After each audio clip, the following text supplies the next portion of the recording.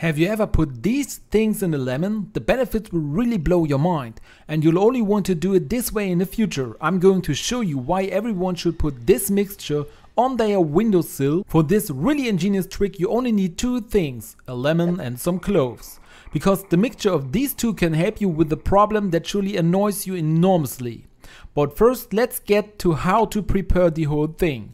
Cut the lemon in half, because we need to get to the inside, the pulp.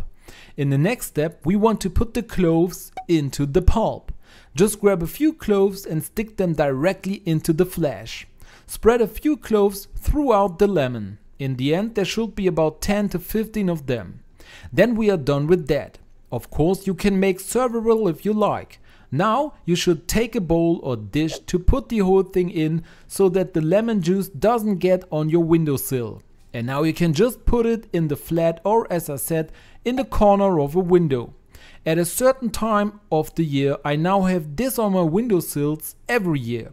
Because what keeps it away from you are mosquitoes. Because mosquitoes can't stand the mixture of lemon and cloves at all.